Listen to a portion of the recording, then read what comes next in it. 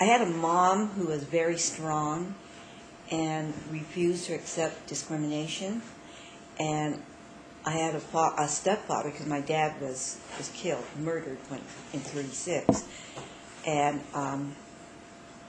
he accepted discrimination, and my mother always challenged it, and it used to embarrass me.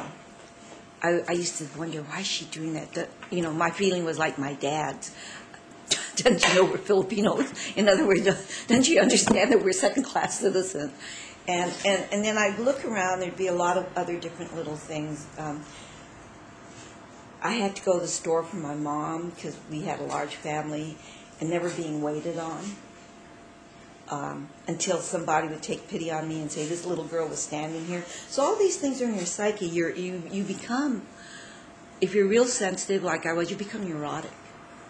And I think with a lot of us, what was happening, and we were talking about civil rights and everything, I think during the 40s, the 30s and 40s, all of these things were coming in on us. It either made you very introverted and accepting like my stepfather was, or it makes you ripe to get very angry when the time is right. And this is precisely what happened with the civil rights thing. I mean, one day some people said, that's enough.